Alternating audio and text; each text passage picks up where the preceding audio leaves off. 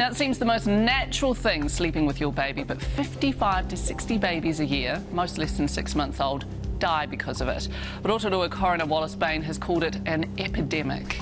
Over the past 5 years, in his region alone, 26 babies died because they were sleeping with adults. We sent reporter Ngahuia Wade to the Bay of Plenty to investigate.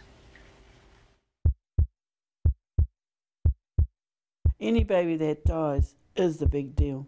Cot death, SUDI, SUDI, SUDI, different names, same kaupapa.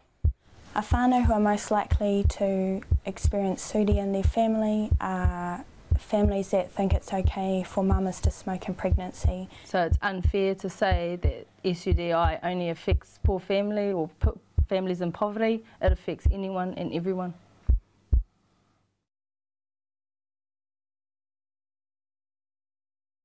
Ranginui was my son that I lost from cot death.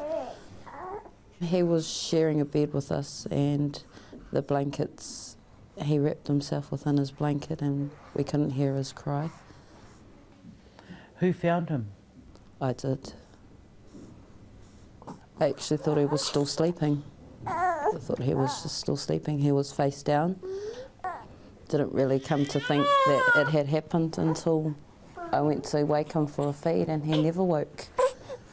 So, first thing was shock. I froze up. I didn't really know what to do. I tried waking my baby, called for help, woke my partner, and I performed CPR. That was really hard because I tried so hard and he didn't come back.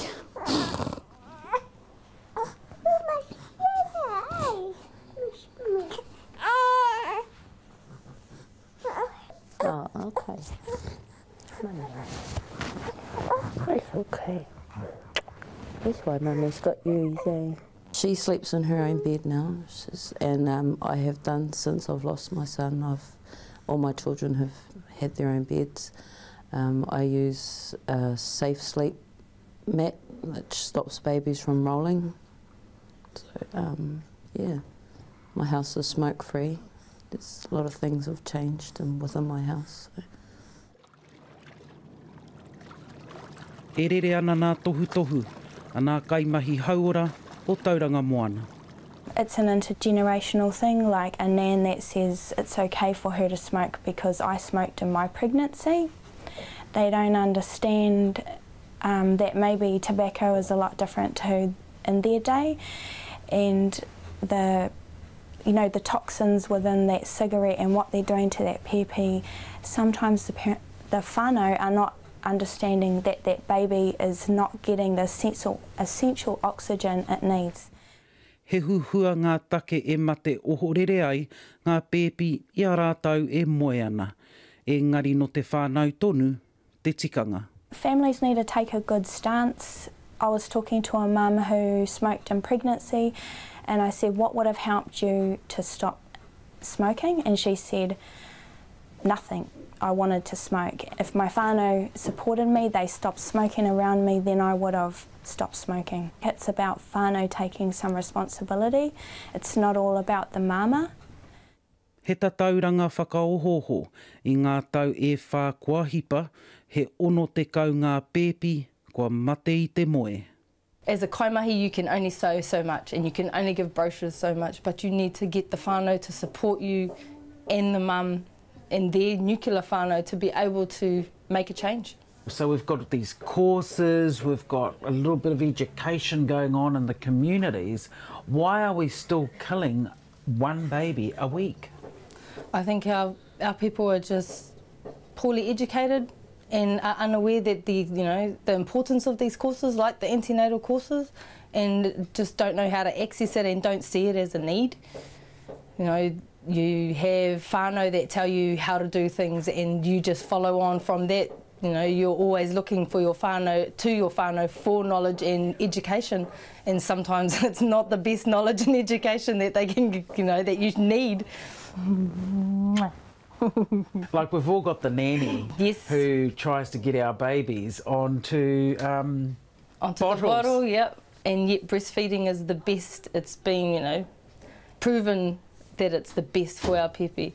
I myself, my mum told me that, say, you know, sleep a baby on their puku because they sleep longer. Oh, kei te pai, so that's what I'm doing, sleeping my baby on their puku, and then I find out that it's actually not the best practice. It's actually, yeah, sleeping them on their back. Kia ora! But for 5 babies, you sleep them on their puku? Yeah, sleep them on their puku. Yeah, just because, you know, I was told that that's what you do. And me being a mum at 15 with my first children, you're going to take advice from your whānau because you don't know anything else. E mātua mōhio ana a te kupenga hauora me anga kihea hei whakatika I te raru. Our programs uplift the whole whānau, encouraging our wahine Māori to take care of their own tinana from the start, from healthy eating, kai pai, kai ora, so that they are able to carry healthy babies. One of the things we're supporting also within our service is to supply wahakura to ensure that baby has their own sleeping space, and that space is known to everyone in the whānau, where baby can sleep without interruption. But surely whānaus know all that? In many instances, yes. In some, there is not that space in the home. Our way of supporting mums and families to do that is to provide a wahakura. Why can they relate to them? Because the harakeke is part of them. It belongs to the whenua, it's the touch, it's the smell, and it's part of them, and it belongs to them inside. Breastfeed, change your sleeping habits, stop smoking. Have a safe place for the baby, for the pepe, and a wahakura is that safe place. It's about whānau taking some responsibility. It's not all about the mama. It's the pepe that we're more, you know, that's our future generation. We want to make something good for them, give them a good start in life.